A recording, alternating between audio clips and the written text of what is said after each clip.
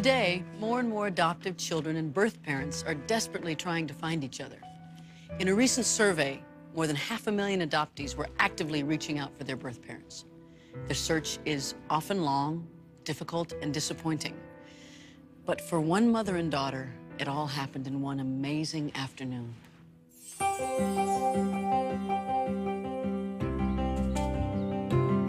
Today, Colleen Ransom of Calgary, Canada, and her oldest daughter, Jody, are the best of friends. Although they live in separate cities, their relationship is strong and supportive. For Colleen, Jody is everything she hoped a daughter would be. But for the first 18 years of Jody's life, Colleen didn't even know her. When she was just 17 years old and still in high school, Colleen became pregnant. Frightened with nowhere to turn, she felt she couldn't marry the father. But Colleen's most painful decision was the choice to give up her child. I just knew I couldn't raise her. I needed to finish school. And so I just thought it would be best if I put her up for adoption. On September 22nd, 1977, at Edmonton General Hospital, Colleen gave birth to a baby girl. She named her Raylene Michelle and kissed her goodbye. I chose not to hold her because I knew as soon as I did that I'd want to keep her. It was really hard. It was tough walking out of that hospital knowing that I'd never see my little baby grow up. I cried all the way home. The whole drive home, I just cried.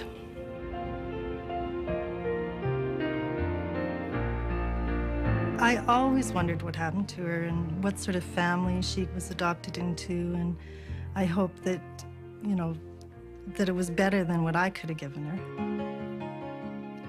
Colleen finished high school, fell in love, and married Paul Ransom. Together, they had 4 children.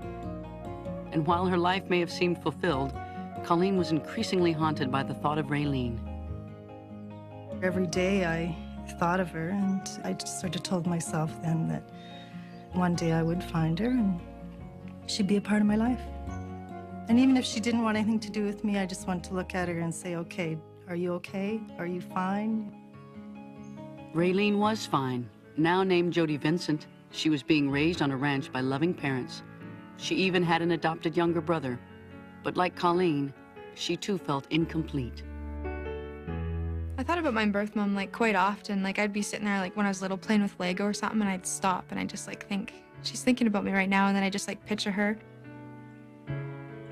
I needed to find her. I don't know why. There's just something inside of me that said she's part of me or I'm part of her, and I want to know what I look like, where I came from, like the story behind me.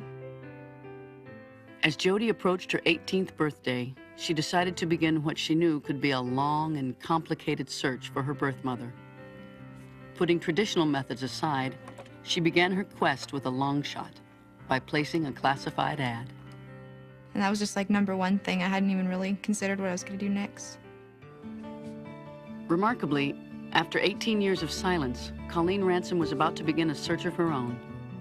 For reasons even she can't explain, Colleen also decided on a classified ad. I don't even think I really thought about it. I just put the ad in. But Colleen had no clue as to where Raylene might be living.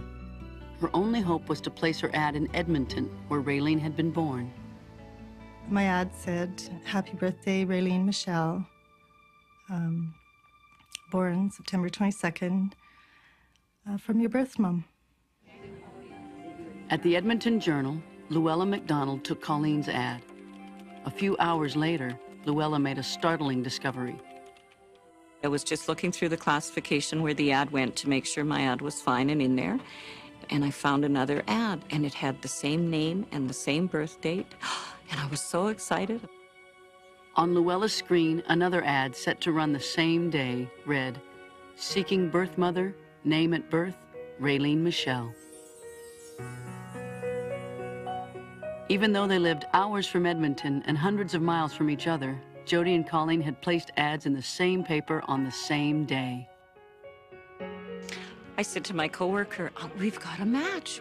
My God, they're going to be able to read the paper tomorrow and they're going to see each other's ad and they're going to find each other. I don't think there was a dry eye in the house. Everybody was misty and dying to find out what was going to happen next. Reporter David Staples realized the power of what would soon be published. This was going to change their lives. You know, most of the stories we do don't have any effect like that on people. So I had to think about it long and hard before I made that phone call. I got a phone call, and it was a guy from the Edmonton Journal, and I thought, oh, great, they're not going to let me put the ad in. Like, what's wrong with it? And I was like, well, why can't you put the ad in? He's like, oh, we can. He's like, we have a similar ad. And I was like, really? And then he read it, and he's like, it says, happy birthday, Raylene Michelle. And I just started crying. Couldn't believe it. David then notified Colleen and prepared her for Jody's call. She wanted to make contact with Jody and to reach out to her. And the fact that Jody was also reaching out at the same time, I think really hit her and bowled her over. It was like a tidal wave. I don't know what happened after that. I flipped out. I cried and cried. I don't even think I could finish talking to him. He gave me Jody's number. I couldn't even compose myself. I was like telling strangers. I stopped him on the sidewalk. I just found my birth mom. Jody and Colleen met that night for the very first time. I remember Colleen asked me, she's like, so how was life? How was your life? I think that's one of the first things she asked me. Once I said it was fine, then she was really happy, and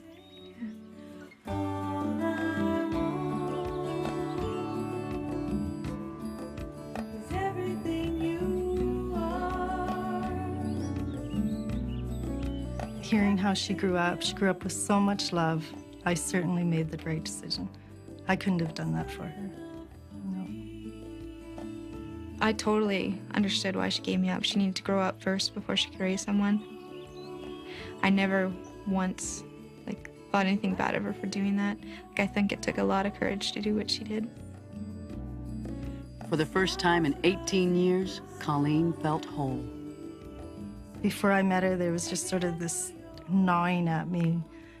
And, you know, well, part of me was out there, and once I found her, I'm totally at peace. Jody is now an integral part of Colleen's life and that of her half-brothers and sisters.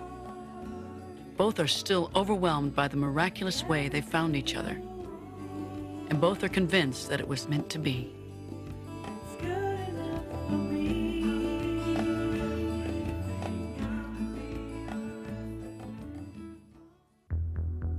Same birth date, and I was so excited.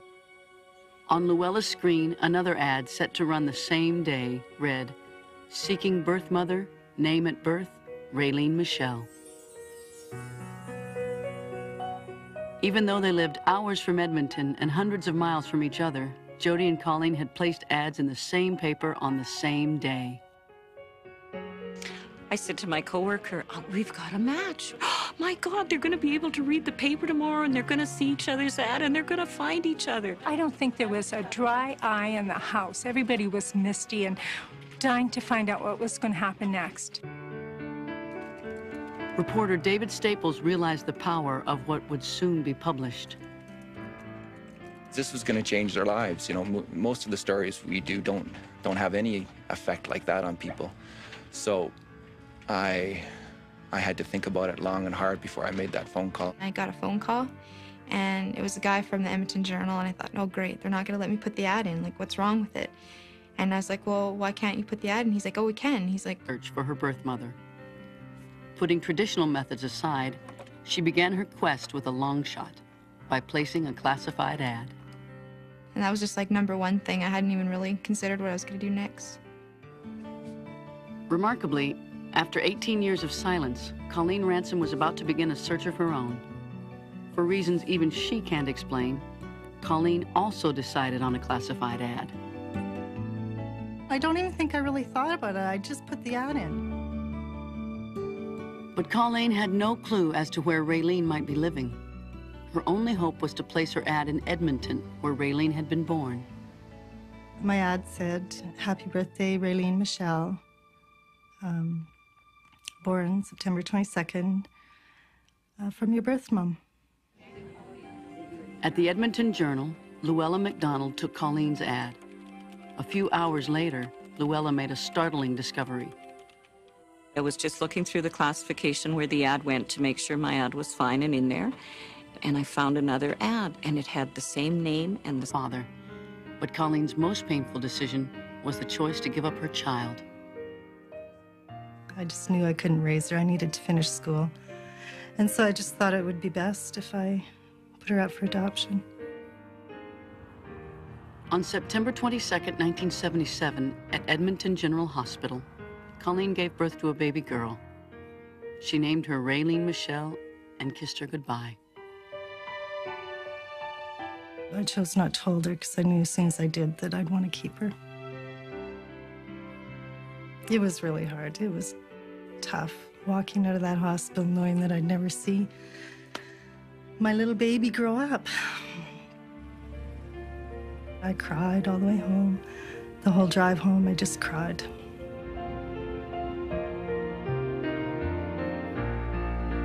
I always wondered what happened to her and what sort of family she was adopted into, and I hope that, you know, that it was better than what I could have given her. Colleen finished high school.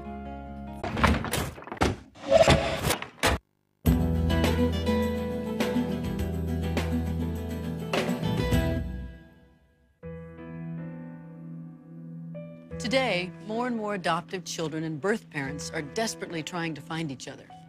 In a recent survey, more than 500,000 adoptees were actively reaching out for their birth parents. The search is often long, difficult, and disappointing. But for one mother and daughter, it all happened in one amazing afternoon.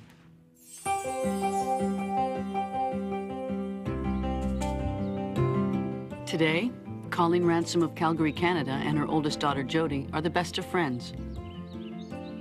Although they live in separate cities, their relationship is strong and supportive. For Colleen, Jody is everything she hoped a daughter would be.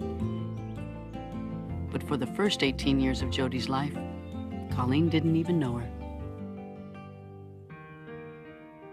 When she was just 17 years old and still in high school, Colleen became pregnant. Frightened with nowhere to turn, she felt she couldn't marry the fell in love and married Paul Ransom. Together, they had 4 children. And while her life may have seemed fulfilled, Colleen was increasingly haunted by the thought of Raylene. Every day I thought of her, and I just sort of told myself then that one day I would find her and she'd be a part of my life. And even if she didn't want anything to do with me, I just wanted to look at her and say, okay, are you okay? Are you fine? Raylene was fine. Now named Jody Vincent, she was being raised on a ranch by loving parents. She even had an adopted younger brother. But like Colleen, she too felt incomplete. I thought about my birth mom like quite often. Like I'd be sitting there like when I was little playing with Lego or something, and I'd stop and I'd just like think, she's thinking about me right now, and then I just like picture her. I needed to find her. I don't know why. There's just something inside of me that said she's part of me or I'm part of her, and I wanted to know what I look like, where I came from, like the story behind me. As Jody approached her 18th birthday, she decided to begin what she knew could be a long and complicated search.